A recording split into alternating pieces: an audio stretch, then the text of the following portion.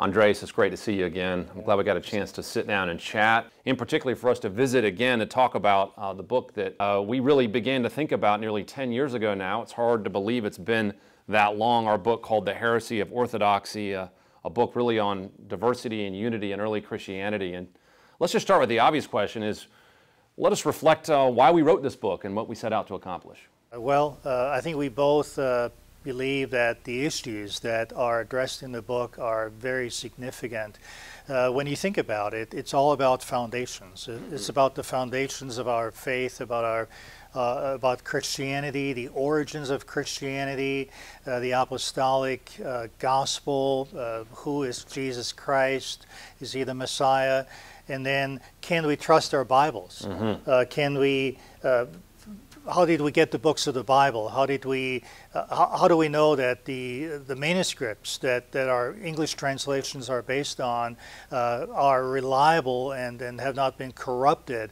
And as you know, the detractors of Christianity, they know that too, and so they are basically trying to attack Christianity at the very foundations, the origins.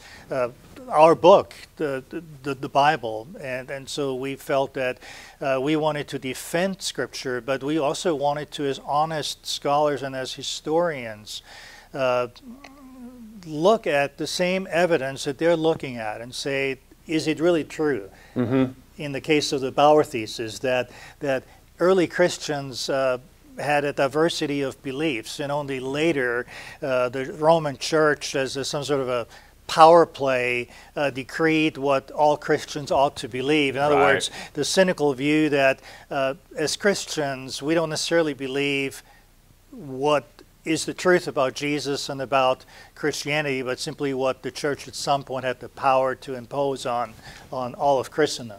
Yeah, absolutely. I mean, I remember when you and I originally talked about this book years ago. I mean, the word that was just being sort of kicked around in modern scholarship was this word diversity, and we know that comes from Walter Bauer's original thesis, this idea that in early Christianity, there really was no early Christianity. There was just Christianities, plural. And so I'm reminded again about sort of why that's so critical, as you said, because if there's no such thing as original Christianity and we can't know what it is, then what we say we're doing now isn't really anything significant at all. And I know that was a large part of why we originally wrote this book. Say a quick word also about Walter Bauer. You know, people hear that name and think, who is this guy? And can we summarize his thesis in sort of a couple sentences? What would you say in response to that? Well, he's a very influential scholar. Most people actually know him for his work in Greek lexicography, the famous Bedak-Bauer lexicon that is still the standard today after all those years.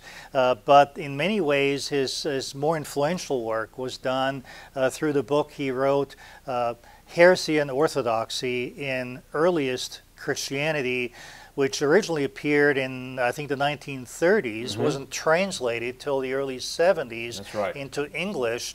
And so in the English-speaking world, it's been especially since then that his work has been very influential. And so what Bauer argued is essentially that the early Christians did not have just one belief that was unified, but instead there were multiple versions of Christianity, Christianities, if you believe, if you will, in the plural. And it was only then in the 2nd, 3rd century that gradually Christianity coalesced around what today we would look at as historic traditional Christianity. And so that's what others have picked up on, because it resonates so well with this contemporary, almost worship, you might say, of diversity as our supreme value. That's what tolerance is all about. And so it really puts us as Christians on our heels, because we find ourselves being presented as bigoted, as narrow-minded, as intolerant.